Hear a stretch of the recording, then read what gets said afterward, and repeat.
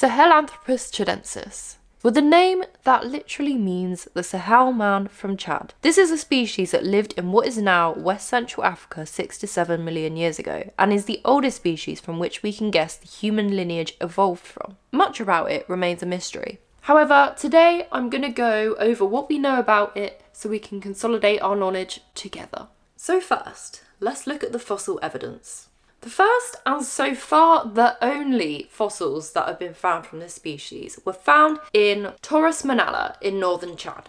These were uncovered in 2001 by French paleoanthropologist Michael Brunet, whose name I absolutely just butchered, and his associates. The species wasn't actually written up and unveiled until 2002. Now, alongside some isolated mandibular fragments, which is what Michael Brunet calls them, and dentition, otherwise known as jaws and teeth, there was the most famous of all the fossils which you have possibly seen, nicknamed Tumai. Now, it is essentially a cranium that was somewhat crushed, and although it has been digitally reconstructed since, it is the face of Sahelanthropus. Now, everyone gives these bones a rough estimation of 6 to 7 million years of age. However, using what I believe is called cosmogenic nuclide dating, they were able to date the sediments in which the fossils were led to a range of 7.2 to 6.8 million years ago. Now, this discovery in general shocked paleoanthropologists because before this, fossils, especially of much older hominins, had only been found in East Africa around the Rift Valley and in South Africa. So to see that hominins were actually spread across the continent was quite the shock. They were really fighting demons in every corner. Now, of course, we've got some criticism of these remains.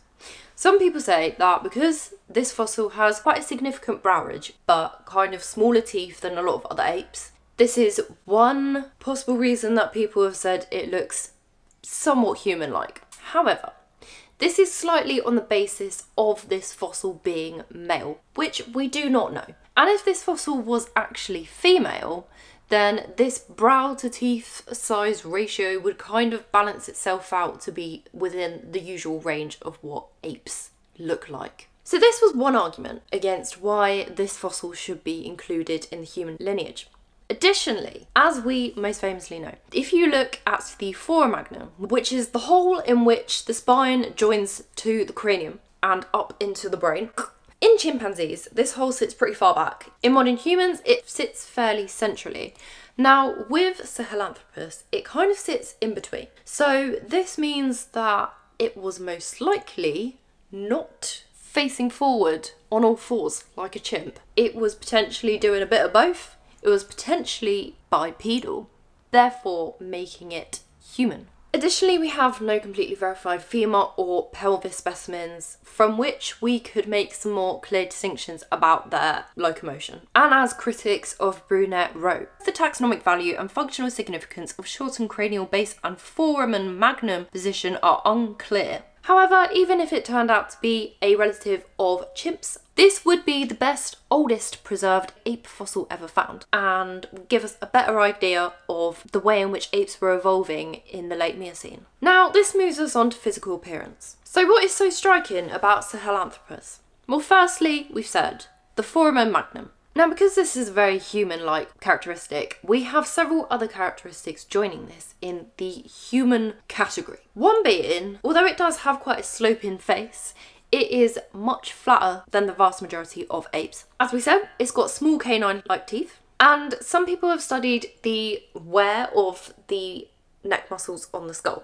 Some people said it wears like a quadruped, however, some people said that in the back of the skull, the muscle wear is much like that of a biped. So the argument continues to rage, really. Generally speaking, it has quite a few similarities to Ardipithecus, except for a few minor differences. The tooth enamel thickness, which we will get onto later, is in between that of Ardipithecus and modern living apes. It is on the thicker end of things. It has a narrow U-shaped dental arch, upper and lower premolars with 2 roots, and body-wise, it was about the same size as a modern-day chimpanzee, with the brain size estimated to be about 320 to 380 cubic centimetres, which is about also the same as a modern-day chimp. However, did they live in the same way as a modern-day chimp? Well, the habitat of the late Miocene As written in the paper, the mammal assemblage of the hominid site TM266, Late Miocene Chad Basin, Michael Brunet and associated colleagues explain that this paleo-environment was composed of open areas with dry grasslands alongside forested areas. However, it's also likely that there was a lot of swamps and maybe marsh type environments because there are evidence of large bodies of fresh water around this area.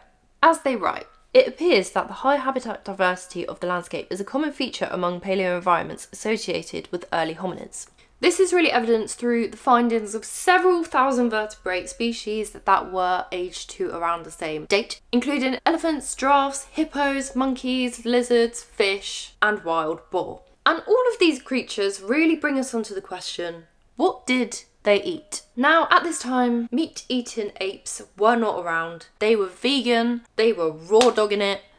They were like, we can't hunt yet, we have no tools, RIP. And as a result, it was most likely a plant eater. Now, by this point, it had evolved to be able to eat nuts and seeds and fruit and fibrous grasses and things like that. And as I mentioned earlier, the tooth enamel thickness was thicker than that of modern day chimpanzees, and therefore it's likely that its food was quite tough and rough and naughty, with the occasional insect thrown in there. So maybe not completely vegan. So where does it sit on the human family tree? Great question. I am going to be making this PowerPoint as I make this series, however long this takes me, possibly years, who knows. And this sits at the very beginning, because the beginning is a great place to start. At 6 to 7 million years ago, though we do not know that it's 100% the start of the human lineage, it is the closest that we can get within the fossil record. And as a result, although we cannot link any subsequent species directly back to it, it is sitting way in the back, supporting the rest of the species as they evolve. Except it wasn't, because it was dead by that point. But that is my overview. I feel like that was really rambly, but yes. I will be making a few more of these, I think. Maybe. And hopefully you enjoy them. Thanks for watching, goodbye.